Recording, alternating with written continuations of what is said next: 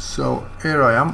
I've just installed Dropbox, and you can see it's not in my accessibility preferences in my privacy pane, and I'm just going to zip forward through the downloading and installing, and I'll just skip over me putting in details for the app. Okay, open my Dropbox, and bang, that's the part there that asks you for your admin password.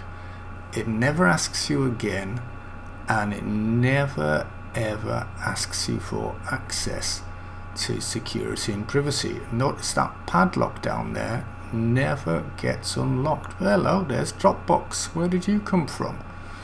Well, that's a bit of magic. I didn't put you in there, and you didn't ask me if you could go in there. So let's try and take you out, shall we? I'll put in my password. This is the system preferences asking me for my password to get rid of Dropbox, and I'll delete him. And notice I've locked the password, I've locked the padlock, and Dropbox never asks me for my password again. And yet there you go, look, as if by magic, there he is.